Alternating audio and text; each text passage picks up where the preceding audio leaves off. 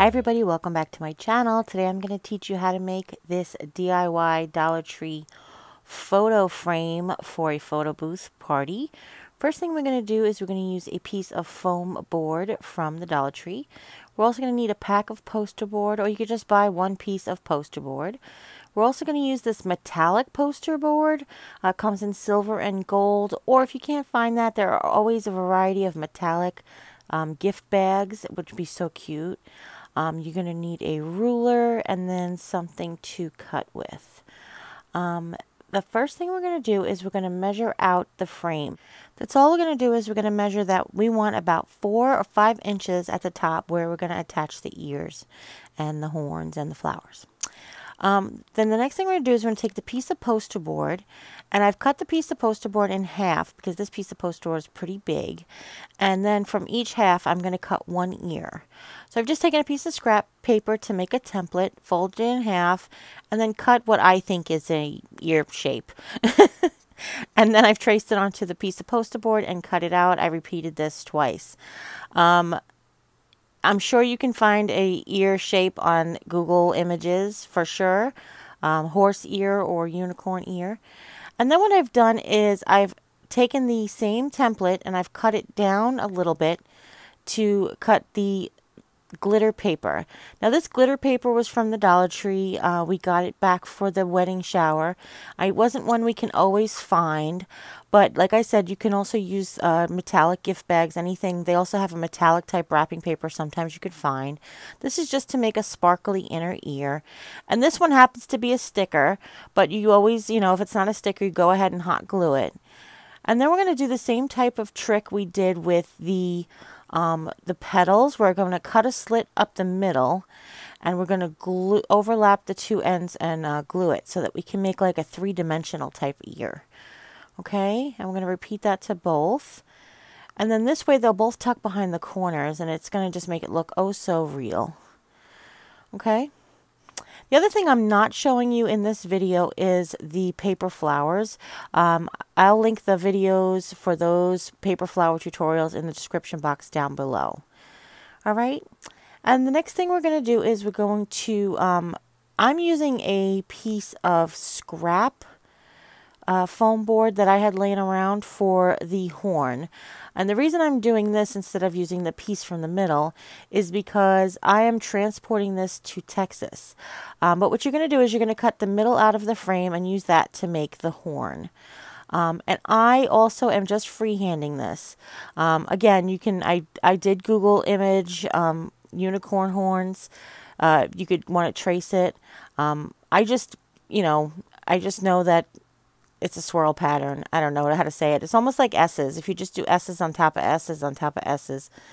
You could also fold it in half and, create like a straight line template. And that's one of the things I did is I ran the pen down the middle and realized I was way off. So I adjusted it accordingly. And I cut this out with my X-Acto knife. I did my very best to keep within the lines. Now for this, I don't know that you're going to see, I did 2 options for Eden. I have some rainbow colored metallic, not metallic, well I do have metallic, but glitter paper that I had gotten from my friend Bobby. They're actually stickers, probably vinyl like you would probably use in the Cricut or whatever, but I've had them for years, so I don't exactly know where he got them from, or I know from one of his jobs, but I don't know exactly what it was used for at one of his jobs. But I wanted to give Eden the option of a gold horn or a rainbow horn. So what I'm going to do is I'm going to show you both. What I did was you could just cover this entire thing in the gold not contact paper, the gold poster board, and then just cut it out and shape the swirls. But I'm going to show you how I did it with this gold sticker that I have. This roll of stickers that I had, this roll of sticker my father brought home from a job in I think it's 83. So that may be older than some of you watching this, but younger than some of you watching this, okay? He had found it at a job as well, and I just have hung on to it forever. I've used it many times. It's a lot of gold sticker paper, but I just wanted to show you that there is that gold poster board that I got at the Dollar Tree as well. And then I'm just cutting out a template. I traced the foam board onto a piece of paper. And the reason I did that is because I wanted to create the individual horn shapes, the individual twist parts. And I'll show you here. This is the glitter paper that I ended up using, and I was trying to arrange it in a rainbow order that was pleasing to me. She was doing pastel rainbows, but got as close to a pastel rainbow as I could with the pieces of paper that I had. And then I show you here. So I made the two sections. I traced onto a piece of paper, and I cut each section out individually. And I did this because the sticker paper is, you know, all these different colors. There's 7 different sections. There's 7 different colors. So I've done that for the rainbow section, and then I also did that for the gold section.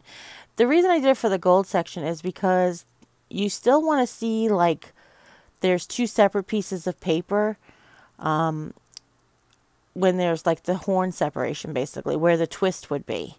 Is any of that what I'm saying making sense? I think it makes sense. If it doesn't make sense, just watch it. It'll make sense when it comes together. But just make sure you keep your paper straight. You know, don't flip one of your things over on accident. You'll accidentally, cut out the wrong shape for your horn. And then for the rainbow one, I cut, line them up in rainbow order, and then I cut each one out individually. And like I said, this is sticker paper, this colored vinyl that I'm using.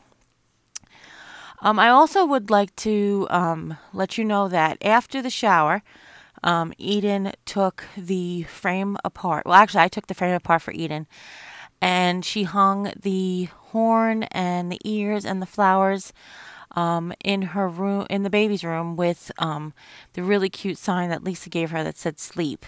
It was a really cute sign she got off of Etsy. It says sleep, and the 2 E's are actually like sleeping eyelashes. So she made the unicorn over the sleeping eyelashes. It just looked so precious. If you don't have sticker paper, obviously you're going to want to glue this down. Hot glue works fine. Just be mindful of hot glue and paper. Sometimes it can be bumpy, especially with metallic paper. If you have double sticky tape, or if it will hold with glue sticks, then think about doing that as well. And if you don't cut it exactly right, as long as it lines up the best you can on the paper. You see, I'm trying to reposition it just to get it straight. And then I ended up trimming down the horn that stuck out white. Basically I didn't put it on there right. And I ended up trimming the horn to accommodate, which was fine. Yeah, even I mess up too, guys. More than I care to admit. But the sticker paper does cut with scissor. You can just use that. All right, and I'm just going to continue up the rest of the way. For those of you who are new to rainbows, that sounded silly. Purple, blue, green, yellow, orange, red. In this case, we added pink because it was trying to be a pastel rainbow. I was checking there to see, did I actually just put that piece on upside down? And no, I didn't. I just was double checking. So we'll go to the next one. And the other thing is the glitter sticky paper for the inside of the ears. We're also going to use the trimmings for the eyelashes. It's just an option. I'm going to talk about the eyelashes now because it's a very short piece of looking at the eyelashes. But there you go. There's the rainbow horn with the ears. And now I'm just going to repeat that process with the gold roll of sticky paper from 1983. When I researched the different unicorn eyes, I basically created a shape that when it was on the unicorn one way, it was a wistful unicorn or a sleepy unicorn. And if we flipped them over, it would have been the smiling, cheesy unicorn. So I actually brought them to Texas and I polled, do we want a wistful unicorn or do we want a sleepy unicorn?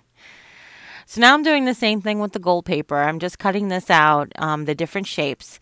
And this way again, so that it has that seam between them, that we're between each piece, that's going to make it look like the seam of the unicorn horn. We're also going to accentuate that a little bit with a pencil. And if you're using just the metallic poster board from the Dollar Tree, you could still do this. You just have to glue yourself. These are, what I'm using here is sticky paper. But I showed you in the beginning what the glitter paper looks like and what the metallic paper looks like, both from the Dollar Tree, if you can find them. Okay. So we're just going to repeat the same thing. We're going to go from the biggest to the littlest, okay? And as I am placing a second piece to match up to the first piece, I'm taking the edge of my pencil, or actually it's a popsicle stick, and I am running it to indent the foam board between the seam to add sort of dimension to it. I actually think I'm using the back of a pen, but you can see here, every time I put on the second piece where the seam is joined, I just indent it, and you can kind of get a better look up close here. Again, that's just to create that three-dimensional horn type of feel. Okay? So now I'm just trimming them up. I have the gold stuck to one side and the rainbow stuck to the other side, and I'm just making sure that they're trimmed up nice and even. Okay? And we didn't want too much of either sticker to be hung over, which is fine. You can always trim it up in the end. That's what I'm trying to show you here. And if you can't do it with the scissors, then you go ahead and get your X-Acto knife out, or your box cutter, or whatever you have. Just make sure you protect your surface, which, like I am. And you can't really tell too well. I've got one of those Dollar Tree cutting mats under there. Okay. And then this horn gets glued to the back of the poster board when you decide which side you want it to be on. I did all of the parts gluing in Texas. Actually, that's not true. Yes, it is.